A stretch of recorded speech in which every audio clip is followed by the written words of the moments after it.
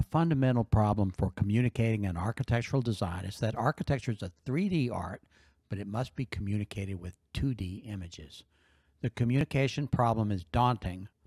Architecture relies upon the contributions of dozens, hundreds, or even thousands of people, all of whom must be aligned with the same vision. Line drawings of orthographic projections are the basic tool for the depiction. The fundamental idea is that of the section. A picture plane is established and points on the design are projected along lines perpendicular, orthogonal to the picture plane.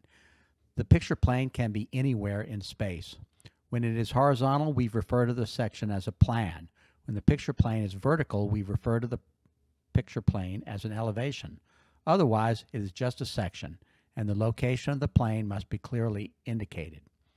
Revit provides several editors. The specific building on a specific site is defined using the project editor.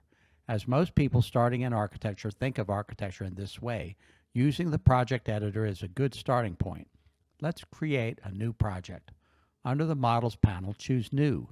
You will have to choose a template to define the discipline-specific behavior of Revit and default settings. Choose the architectural one. The project editor has a familiar Windows layout of menus across the top. By default, it has several panels.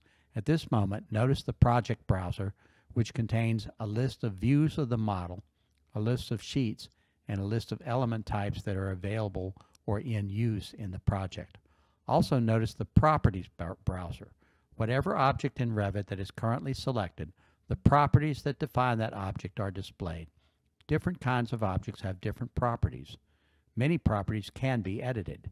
In fact, the list of properties itself may be extended by creating new parameters. By default, the view itself is the object that is selected.